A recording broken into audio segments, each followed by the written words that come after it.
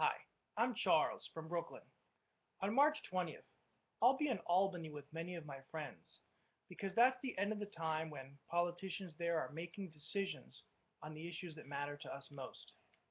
Issues like immigrant rights, equality, education, marijuana decriminalization, stopping fracking, many important issues. And the politicians in Albany need to hear from the people, not just the lobbyists. Damn, there's a lot of lobbyists in Albany, and sometimes it feels like they have all the power.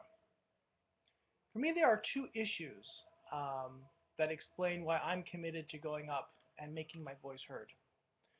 One of them is that New York City is the most unequal city in the country. It's third world, and we in New York would like to do something about it.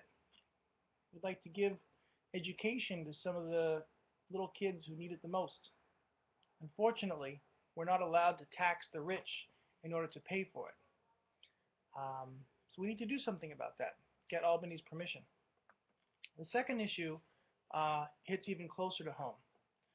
So this is my daughter. She's lucky enough to go to Binghamton State School. Go Bearcats!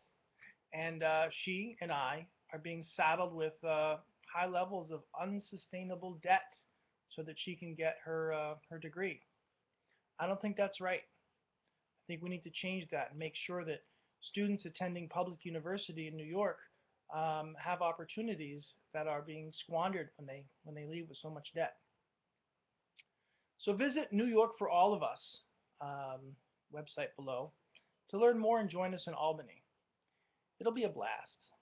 My bus is going to be full of people from Occupy who are really eager to tear Governor 1% a new one. But you don't have to be on our bus. There's buses leaving from different parts of the city and the state.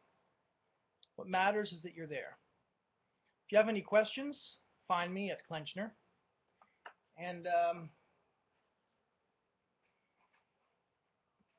let's do this.